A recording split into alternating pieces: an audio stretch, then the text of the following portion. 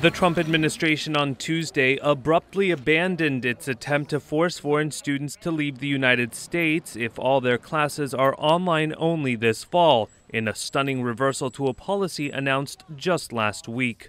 A Massachusetts U.S. district judge said the U.S. government and Harvard and MIT that sued over the measure had come to a settlement that would roll back the new rules and restore the previous status quo. The universities argued the measure was unlawful and would adversely affect their academic institutions. A flurry of lawsuits, including one brought by a coalition of state governments, were filed after Harvard's legal action, and major tech companies and dozens of colleges and universities filed friend of the court briefs opposing the rule. Tuesday's news comes as a major relief for the more than 1 million foreign students at U.S. colleges and universities. Many schools depend on revenue from foreign students, who often pay full tuition.